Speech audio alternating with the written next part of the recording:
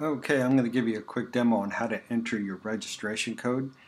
Double click on Dashcam Viewer to run it, and where it says enter registration code, just go ahead and click that. Now you were sent an email which had your registration code in it. All you need to do is copy that into your clipboard and then click paste, and that enters it in here, and then click register. And then you'll get a message saying success, thank you for registering.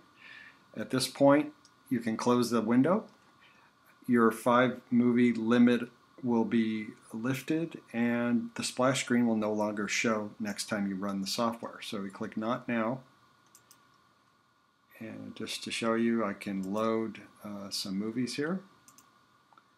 And you'll see down here I have 1 of 8, so I lifted that 5-movie restriction.